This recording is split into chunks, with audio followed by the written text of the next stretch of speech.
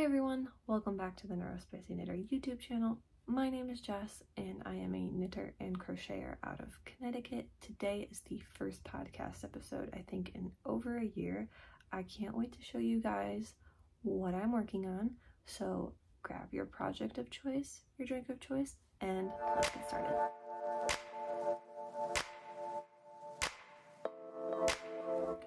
So let's start with my whips of the year.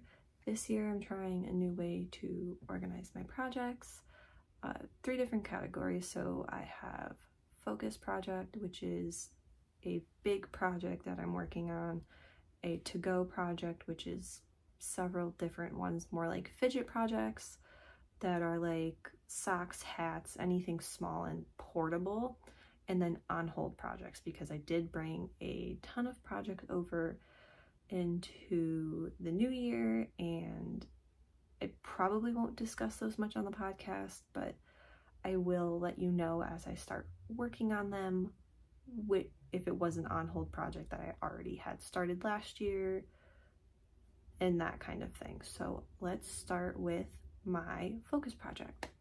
I am working on the Twists and Turns by Stephen West. This is my buddy knit that I'm doing with my best friend Allie.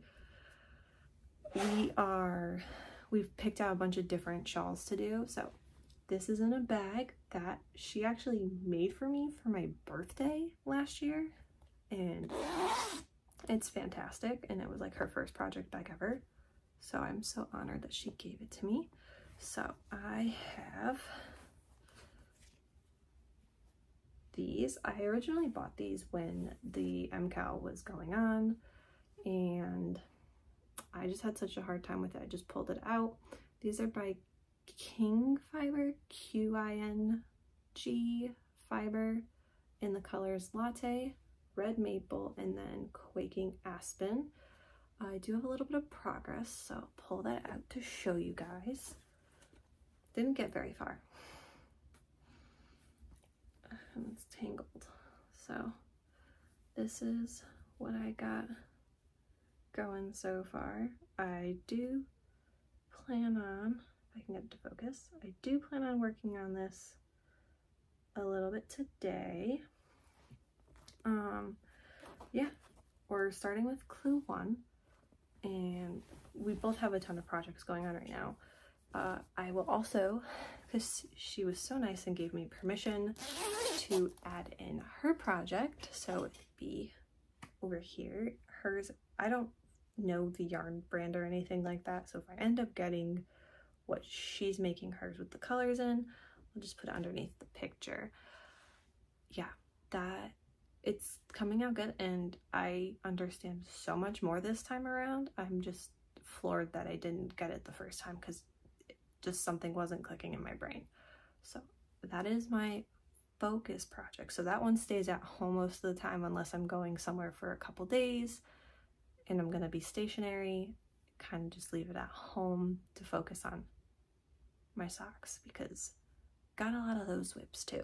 So the one I am currently working on is what I'm calling my Grinch socks, which the colorway was inspired by the Grinch. It is, I think it's Cuddly as a Cactus by the Cozy Cauldron Fiber Co. Love her. She's become a great friend over the last maybe 6 months since we started talking. So I'm doing the socks.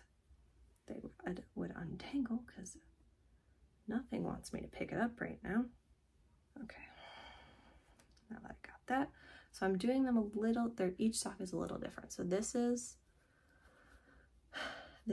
the mostly red one. So it starts with a pop of color, 20 row cuff, and then I did a 70 row leg, and then a short row heel, and then I haven't gone further on this one yet, but I think I'm gonna add more stripes into the foot.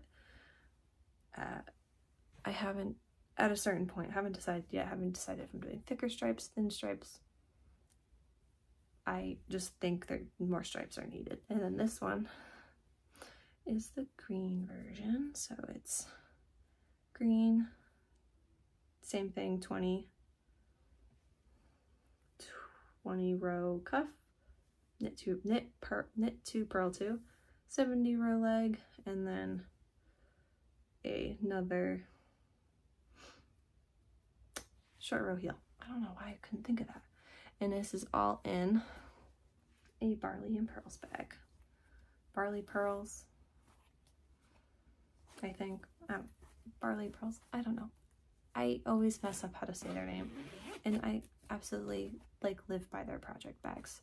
So I'm not sure why I can't figure out how to pronounce that, but yes, those are what I am currently working on. I also am working on my first ever pattern, which I can't wait to show you guys, which is also in my to-go project slot, but I'm waiting until I have it more finalized, and just keep an eye out on Instagram for a tester call. I'm very excited about this, and I cannot wait to show you guys. So I have no finished objects right now. The last finished object I actually finished was my Christmas advent socks that I made for Joe and I haven't finished anything since. I'm hoping by the next podcast the Grinch socks are done though, because I'm very excited about those, because I just came up with the idea out of my brain, not following any specific pattern or anything like that. But so no finished objects today, so we can just get kind of into some life stuff. So I decided this year I wanted to add gaming also into it, because I'm not an avid gamer, but I do like to play games, and I've been doing it a lot lately, so I figured may as well share it with you guys. So with reading, I'm not reading anything currently at the moment.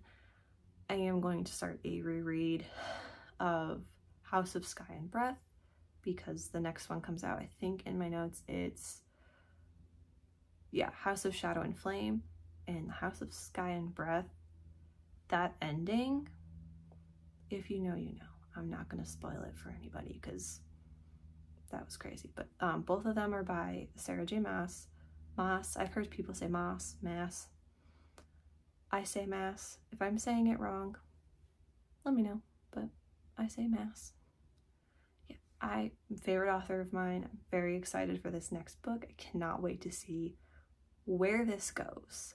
So if you like fantasy, you like a little spice to your fantasy, highly recommend any of her books, but you might want to start with ACOTAR. I think ACOTAR is probably one of her easier reads, because it's in first person instead of third person. A lot of her other books are in third person, which is totally fine. I can read both, but I definitely prefer first person, and it definitely goes quicker.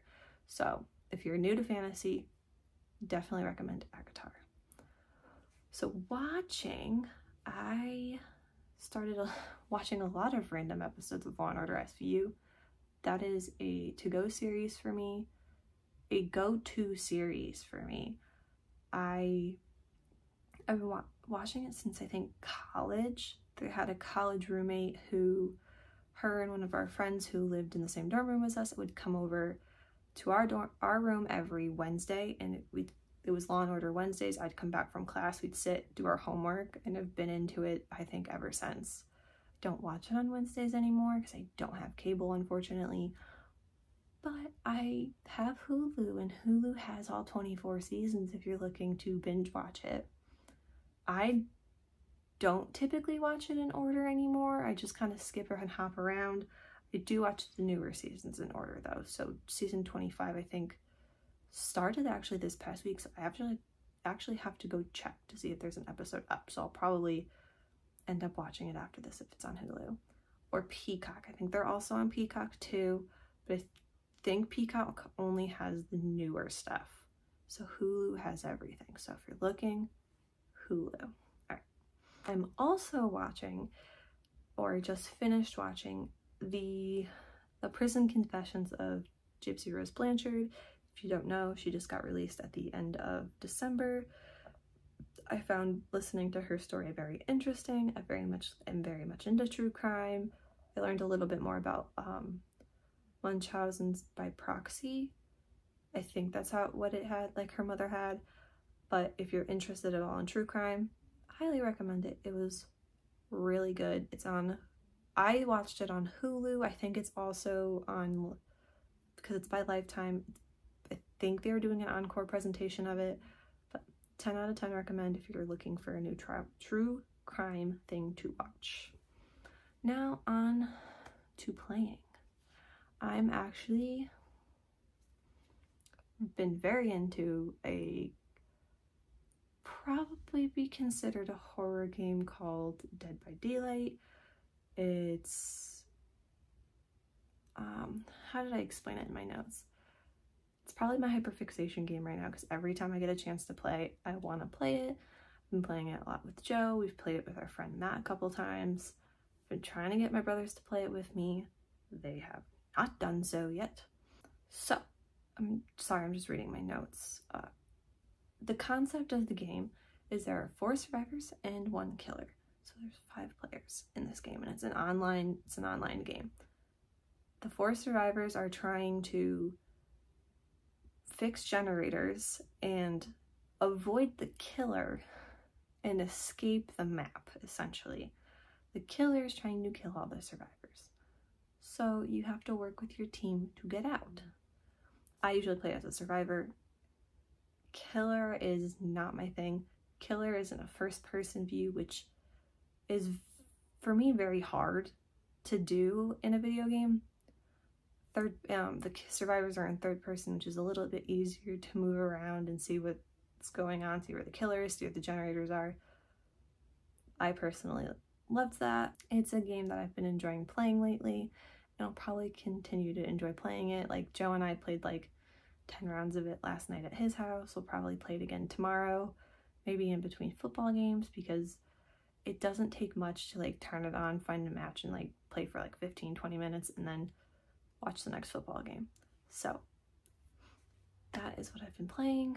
If you're into horror and like video games, highly recommend it. The graphics are a little bad, but I don't mind it. The load time's can be a little long depending on what system you have it on. I know it's on Xbox, PlayStation, Switch, and I think it's also on the computer.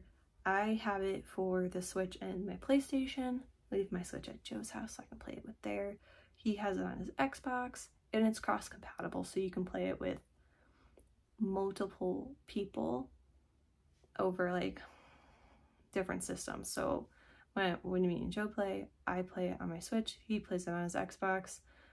My brothers both have it on their Xboxes. I can play it on my PlayStation and still play with them. So it's just I think it's just an overall round good game. It is a little nerve-wracking, does provoke your anxiety a little bit, so if you don't like that kind of feeling, I would not recommend playing it. But if you do like horror, killers, anything like that, I would 10 out of 10 recommend it. I probably could keep going on for this. Some of the notable killers that they have in there are Michael Myers, Chucky, Ghostface, Freddy Krueger.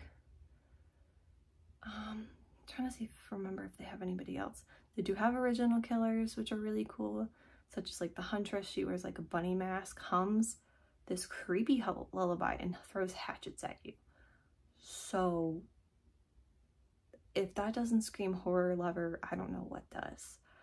But yeah, I 10 out of 10 recommend that game if you're looking for a new game to play.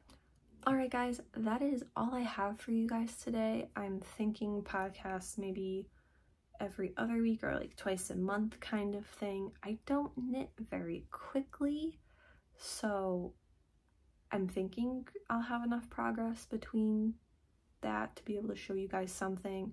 I'm hoping next time the socks are done, because those have been going pretty quickly since I just started doing focus projects and to-go projects. So I'm hoping I get a little bit more progress done on some of the other stuff that I'm typically a little bit slower on. So I hope you guys enjoyed, and I will see you next time. Happy knitting!